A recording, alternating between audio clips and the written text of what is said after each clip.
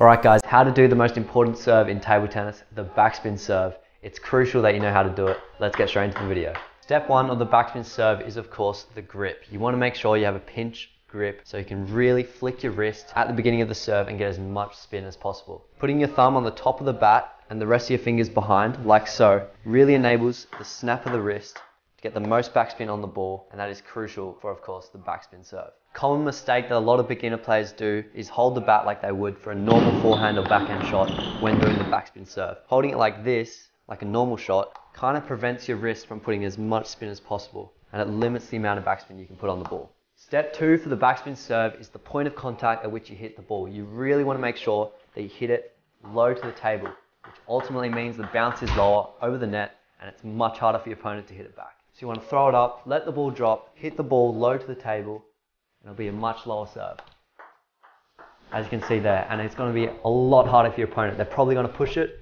which helps you out, or if they don't push it, the shot that they put back will probably be still to your advantage. Alright, so you've got the grip right, you've got the throw right, and when you need to hit it. Now it's about the point of contact. So this brings us to step 3, what you need to do when the ball actually hits the bat. For the backspin serve, it's crucial that the point of contact is a very light brushing motion.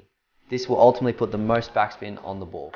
So you want to make contact with the ball around the middle of the bat, or anywhere as close as that. You don't want it to be at the front or the back of the bat, because then you won't get as much spin as possible.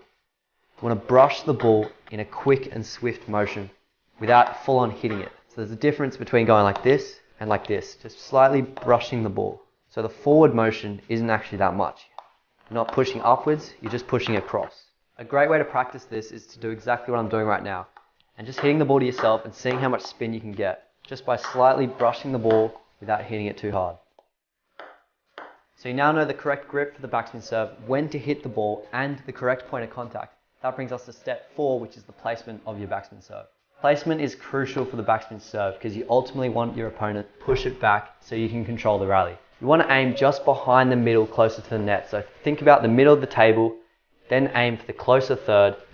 So around 30 to 40 centimeters from the net. Anywhere in this space is the perfect place to target for the backspin serve. This will lead to your opponent pushing it back, which will then ultimately lead you to be able to attack and control the rally. It's also really important that you change up your placement of your serves. So sometimes go down the line, sometimes go across the table.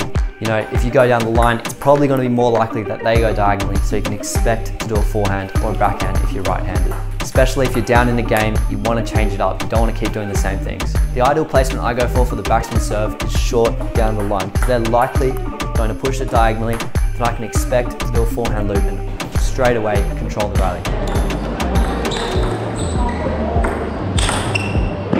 Okay guys, thank you so much for watching. If you want to learn another really good tutorial to improve your table tennis game, then click on the video right here. If not, subscribe for more, and I'd really appreciate if you like the video. See you guys next time.